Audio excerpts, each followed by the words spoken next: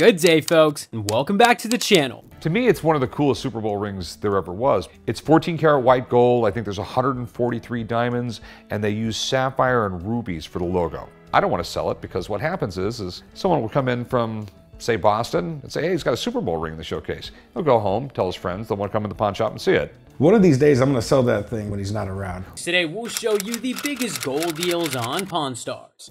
8 is the denomination, biggest gold coin the Spanish made. From everything I can see on this one, it's absolutely genuine. Okay, so what do you think this is worth? I would put a price tag of $18,000 on it. Okay. California Gold Rush Scale. In this episode, a customer named Chris brought in an old scale and some gold from the California Gold Rush. Chris thought the scale was worth $1,500 because of its history, but Rick disagreed, saying it wasn't worth much because of its condition. Hey, how's it going? What can I help you with? I have a really cool antique from the Gold Rush here. It's a scale that dates back to the 1800s. Okay, is there any gold in there? Actually, there is. There is? Yep. Okay. That looks like a little bit of plaster gold right there, yeah. It's great how, like, when gold's raw like this, it really doesn't look like gold. It looks like ugly, dirty brass, but that's the way gold looks. I actually got it from a friend who was clearing out an estate in Minnesota. It's really cool because the vial of gold has never been opened. I think it's worth around $1,500 because of the antique historical value of the piece. As cool as the gold is, I'd just rather have folding money. And you have a scale. I do. You would tie the two pans to it, put whatever you're weighing in one side and your little counterweights in the other until it balanced straight up and down. Mm-hmm. Nowadays, you just drop them on a scale and it's done. Right. Now, as far as your scale here, really, really interesting, but is basically worthless. The problem is they're common as dirt. It's no different than a beat up, rusty lantern from the 1850s. Okay. He offered $400 for the gold, considering its weight and purity. Chris was surprised by the low offer, thinking the gold's history made it more valuable. The gold, on the other hand, is always worth money, always will be. Do you have an idea how much is in here? I think it's about 10 grams. Yeah, for this stuff, I would pay you $40 a gram, so if there's 10 grams, there would be 400 bucks. And that would be it. You can't do any better just because it's, as a package, I think it has a lot more historical value. I want $1,500. Okay. No. Rick explained the gold's value stays the same over time, and he wouldn't pay more for it. Even though Chris was disappointed, Rick stuck to his offer, saying he preferred gold and silver in his shop. In the end, they didn't make a deal, and Chris left without selling anything. It's neat, it's cute. Yeah. Basically what you have here is you have some scrap gold. There's no difference that it's in a placer gold, it's mined gold, it's from 1850 gold, gold is gold. 400 bucks, that's what I could do. Okay. Yeah, I don't think I could sell it for that. Okay. Well, thanks for coming in, man. Yep, thanks. William Tolliday Goldsmith Piece. Brandon brought out a special goldsmith piece by William Tolliday, a renowned sculptor. He hoped to get $8,000 for it, appreciating its detailed work. The piece had a family connection, passed down from Brandon's grandparents who helped Aaron Spelling kickstart his career. Hey, how can I help you? How's it going? I just want to see you might be interested in this. William Tolliday, that has been a long time since I've seen anything done by him. Yeah, they're pretty rare. He was a gold sculptor, okay, which is a really, really weird profession and a really weird art form. This is literally sheets of gold and some guy there with a little hammer. It is a massive pain in the ass. Yeah. I'd like to get $8,000 for the goldsmith piece itself. I really would like to have someone else maybe enjoy it who can enjoy the craftsmanship that goes into something like that. This is really cool. Where did you get it? Well, it inherited to me from my grandparents. The story that they gave me was that this was given to them by Aaron Spelling as a kind of a thank you for getting him started in the business. They actually gave him his first job. So your grandparents helped Aaron Spelling actually start in the entertainment business? Absolutely, yeah. Rick liked its history and craftsmanship, but initially offered only $1,000. After some negotiation, Rick settled on $1,600, understanding its sentimental value. He felt it was a fair price, considering its rarity and family story. How much did you want for it? I haven't seen anything like it before, so I would say a fair value would be about $8 grand. That's what I think. People who collect William Tolliday want a castle. I'd give you like $1,000 for it. Is there any way that you could do $2,200? It would make us both happy. It would make you happy, it would not make me happy, and I would go 15, that would be it. I'd let it go for 17, but that's probably all I'd be able to do because it's a family thing and the story behind it, and it's pretty rare. I'll tell you what, I'll go $1,600. It is a very interesting piece. Yeah. But I'm going to sit on it for a long time. So if you can do 16, I'll do it. I'm just not going to go anymore. I can't. Yeah, I'll take 16. Yeah. Oh, sweet. Cool. Brandon planned to use the money for his wife's Jeep and perhaps some upgrades for his truck. It was a satisfying deal for both parties. I'm accepting the $1,600 offer because I do believe it's fair. So I think I'm gonna buy some stuff for my wife's Jeep. And with some of it left over, I might throw some stuff in my truck too. We'll see. Gold bar. In a special episode, a guy named Matt came to the shop with a mysterious gold bar. Rick and Corey carefully checked it and figured it was worth around $2,400. What do we got here? I got a gold bar I want you to look at. All right. Where in the world did you get this? Grandma just passed away a few months ago. We were cleaning things out, and we found this thing. It's a big chunk of gold. You got approximately $24,000 worth of gold here? Wow. The bar had strange markings and crusty stuff on it, making Rick think that it might be linked to a sunken ship. The weird thing about it is the markings on it right here. What the XX means, I have no idea. So what's the deal with this white stuff on there? Sometimes they cast this in a mold, it's called investment. It's like plaster of Paris, but different. And this feels like it's actually like coral or something. I mean, it looks like shipwreck stuff, to tell you the truth. You mean like buried treasure? It could be, yeah. This thing might not be worth its weight in gold. It might be worth way more. I would like someone to take a look at it. This could be off a ship just because of this right here. So I'll find out if it's treasure for you. That'd be great. Okay. Thanks. They asked a marine artifact expert who said the markings were from the 1500s, hinting that it was from a shipwreck, making it more valuable. Well, what are your concerns, Rick? What the XX means, I have no idea. And it looks like there's some crustacean on the back of it that's not from casting. Well, what you've got here are the fineness markings. These particular stamps I recognize from the 1500s. And even at that time, gold was evaluated on a 24 scale. It's marked as 20 karat. I could see with my own two eyes that that's more gold than 20 karat. Well, they had taxes in the 1540s and 1550s also. So if you can get it marked for less, you can avoid some of those taxes. So you think it's off a ship? Well, what you have is definitely coral incrustation. Coral will attach itself to something harder to grow. Okay. That would have taken, decades to have attached itself. This thing was underwater for a long time. And this is definitely shipwreck treasure. Okay. Sweet. After some talk, Rick offered $3,500, which Matt happily took. This sale marked the exciting and successful deal of the mysterious gold bar with a maritime history. So how much do you think it's worth? Melt times 2 is what you're talking about. Okay. What does that mean? Remember earlier when I said $24,000 in scrap? Yeah. Scrap is melt. It's just like a trade term. So you're telling me that's worth $48,000? In that neighborhood. Yeah. That's what I'm talking about. I'm gonna start melting down wedding bands and stamping X's on it. If you can get the coral to grow on it. I got a fish tank. All right, thanks for coming in, Mel. My pleasure. And how much would you like for it? Well, if it's worth 48, I want 48. I'll give you $35,000, and I don't even want to pay you that. All right. $35,000. Let's go do some paperwork.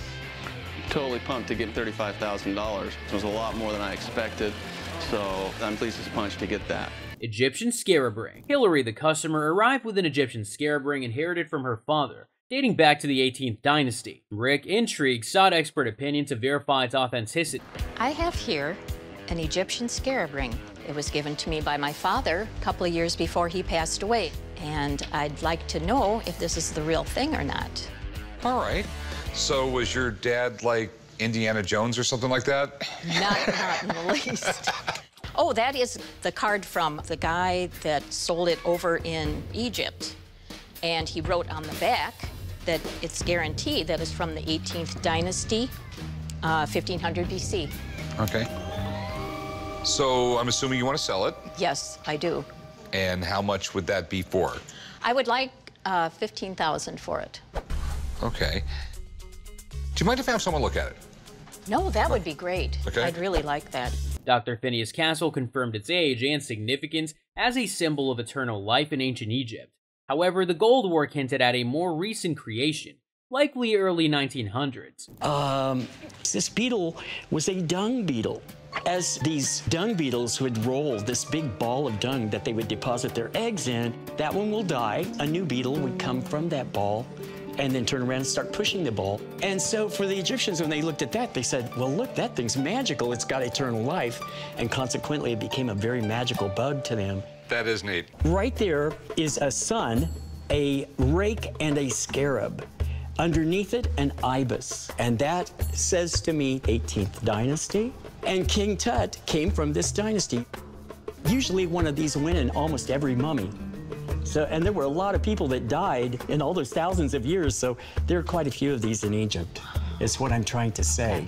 Now, the second thing you have to look at with this, that when I study the gold work on this, can you see the rope work on there? That sort of gold work is very indicative of like turn of the century, 1900 to maybe like 1905, 1910. It could have been made in Egypt, and a lot of those antiques went on with the King Tut exhibit to be souvenirs. So this is probably a real scarab, though. I think that is a real scarab, and from the look of it, it looks 3,000 years old. Despite its historical value, the appraisal worth shocked both Rick and Hillary. Only $450 to $500, much lower than the initial $15,000 expectation. Okay, so what do you think it's worth? Well, you can get a scarab like that, I'm going to say right now, for maybe $250. So $250 plus like $200 in gold?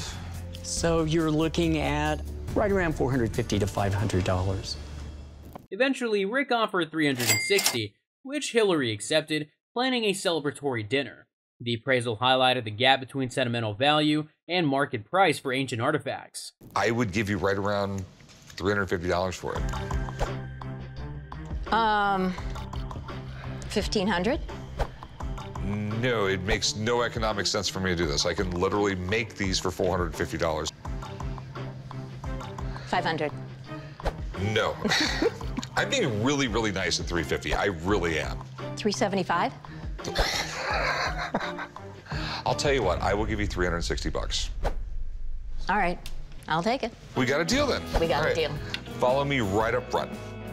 I think I'm going to take the $360. My husband and I can go out and have a really nice steak dinner, and lobster too. Viking treasure. When a seller presented what he claimed to be a collection of Viking artifacts, Rick promptly summoned Laird, an expert in Viking relics, for an assessment. After careful examination, Laird discerned that while some pieces hail from Baltic Viking tribes, others didn't belong to Vikings themselves. Hey, how's it going? Rick, how are you? A guy came in with a collection of stuff that he says are Viking origin. I'm really hoping they're legit, because items from Vikings and the men of the North are really hard to come by. So I called my friend Laird to help me out with this collection. This is my Viking friend. How you doing? Nice to meet you. I guess before I proceed, did this all come as part of one collection? Yeah, it was all together, all one. If we look at what I'd say is this group of items right here, this is diagnostically Baltic Viking. Baltic Viking, is that not Viking?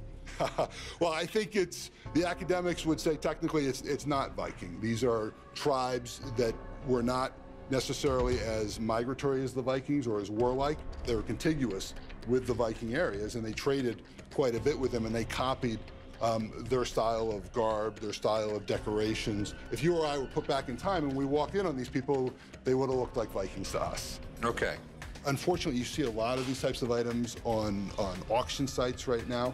Because of that, the value's very low to negligible on these items.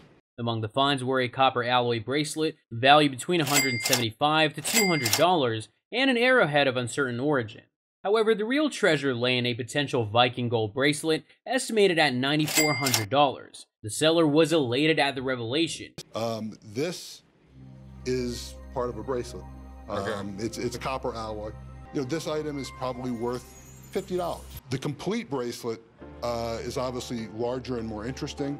This is, based on its size, and certainly not a Viking spear.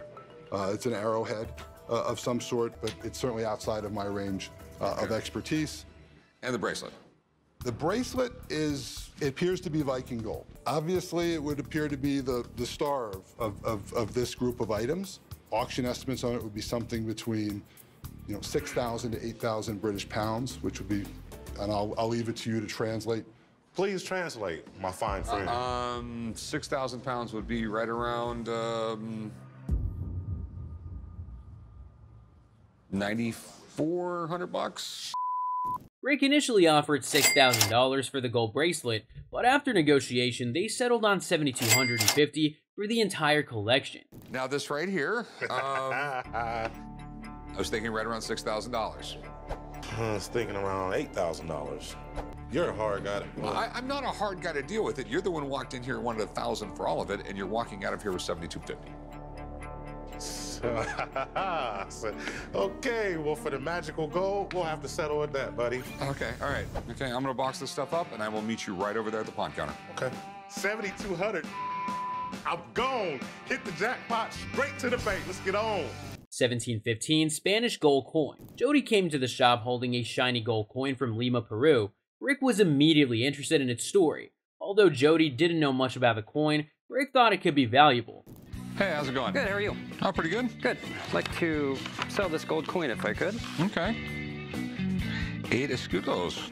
This is a Spanish stamp here. This is like the Royal Crest of Spain. So where did you get this? I got that from my grandfather when he died. He left a safe full of contents. Any other cool things in the safe? Not really, no. No holy grails or anything like that? No, not to my knowledge. Do you know much about this? I don't know much about it at all. Okay. I know a little bit about the coin. I mean, it's 8 escudos. It was from Lima, Peru. They had like the worst mines in the world. This coin is in exceptional condition, and I've seen similar coins fetch thousands of dollars at auction. So if this is a real piece of Spanish treasure from the 1700s, I want it. To be sure, Rick had an expert check its authenticity. The expert confirmed it was real and connected it to a shipwreck from 1715, adding to its allure. I want to sell it. What were you looking to get out of it? I'd like to get $2,000 if I could. Okay. This coin is in really great shape, but this is easily counterfeited. There's a lot of fakes out there. So I'd really like someone to take a look at it, if you don't mind. No. I got a buddy who knows everything there is to know about these. I'm come in, and we'll see what we can do. Sounds great. That's a Lima 8 escudo, and in this corner there's an L, that means Lima, Peru Mint. 8 is the denomination, biggest gold coin the Spanish made. From everything I can see on this one, it's absolutely genuine. Okay, so what do you think this is worth? I would put a price tag of $18,000 on it. Okay. Jody ended up selling the coin for a nice sum of $11,000 in cash. Okay, so the big question is, what do you want for it? Sounds like $18,000 to me. No, I don't. Why would we give you 10 grand for it? I could pack it up and go. I wouldn't take anything less than 11,000. So 11,000. 11,000. Okay. Got a deal. It was a win-win situation. The Pawn Stars got a valuable addition to their collection, and Jody walked away with some extra money. The coin's history and authenticity made it a fascinating find for Pawn Stars. Liberace Medallion. A visitor named Kurt brought in a special piece of jewelry, a flashy Liberace medallion. This medallion, filled with diamonds and American gold coins, was a symbol of the entertainer's flamboyant style from the late 70s. Hey, how can I help you? I have the most important piece of jewelry by a Las Vegas icon, Liberace. That's really, really cool. Bling, bling? What? You got some Liberace bling? Yeah. I mean, the guy was pretty amazing. My grandma loved Liberace. And I'm not gonna lie, I got some respect for the guy. I got it at an auction. Pretty damn cool. I know that he was the highest paid live performer in the world for a good 15 years. Even more than Elvis? More than Elvis. Supposedly the fastest piano player in the world. He's well remembered in this town. Sort of Mr. Las Vegas. I mean, they had the Liberace Museum here in town that was around forever. What really brought him over the top was just the crazy outfits, the giant pianos. Yeah. He had gigantic candelabras sitting on top of the pianos. There was no part on his piano that wasn't blingy. He was the ultimate showman. He didn't like radio, but his thing was, you know, I do the audio visual, I do the little flamboyant things, jumping around, hand movements, all this other stuff. You had to see him on TV or in person to get the full Liberace effect. Radio just didn't do him justice. Kurt wanted a big $25,000 for it, having bought it at an auction with all the proper documents, but Rick didn't see it the same way. He thought it was worth more like $10,000 because of the gold and diamonds, not just the history. He wore this every day of his life, and it was his favorite piece. This piece right here? Yeah. Here's a picture of him wearing it. That's really, really cool. And you're selling all this stuff together, the book and all the other provenance, right? Yep. I have a couple of pictures, and I have a certificate of authenticity from the auction house, which I purchased it from. December 3rd, 2011, you bought it. Yep. I'm looking for $25,000. It's one of those things where it's really hard to come up with a number. A little over $3,000 worth of gold, and you had another $3,000 worth of diamonds. I don't see 25 grand here, I just don't. I see 10. Despite negotiations, they couldn't agree. Rick couldn't justify paying so much more than he thought it was worth, even for something linked to Liberace. In the end, they couldn't strike a deal. You know, I didn't come in here asking for $100,000. I just thought it was totally reasonable asking for 25. How much you get it for an auction? I didn't want to disclose that. 10 grand, I think is a fair offer.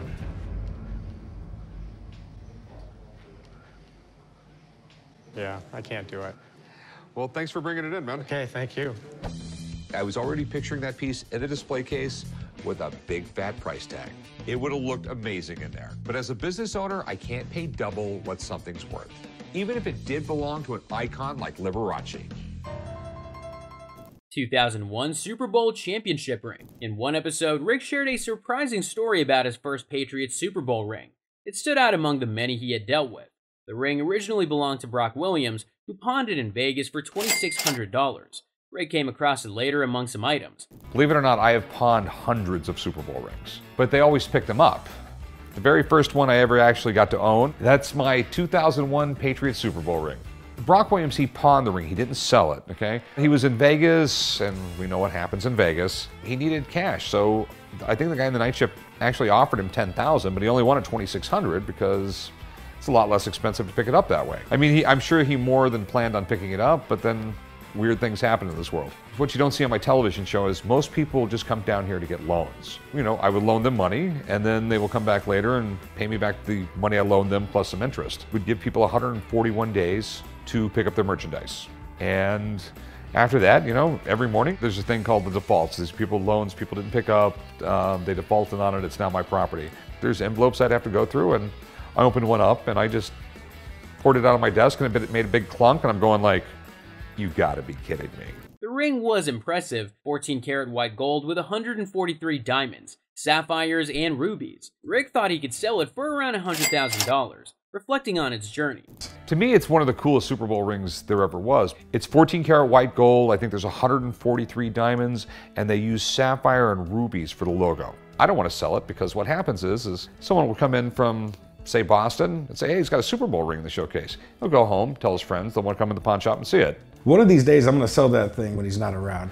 Rick remembered how most rings found their way back to their owners, but his Patriots ring stayed with him, a special reminder of the history of his sport. It was more than just a valuable item, it held sentimental value for Rick. Realistically, a ring like that is probably worth $25,000. And I have sold Super Bowl rings for as much as $40,000. I put the ridiculous price of $100,000 on it, which is way too much money, but if someone wants to give me that, I'll actually sell it. I think I'd sell it for probably around 60. There's a lot of guys out there I'm sure would love to have it. I mean, Dan Marino would probably love to have it. Tony Romo is probably going to need to have it one day. Yeah, it's a lot easier than actually winning one, I guess. This is where we'll end our video. We hope you enjoyed watching it. Make sure to comment and hit that like and subscribe button too. Hit that notification bell for more videos like this. Share this video with your family and friends. See you soon.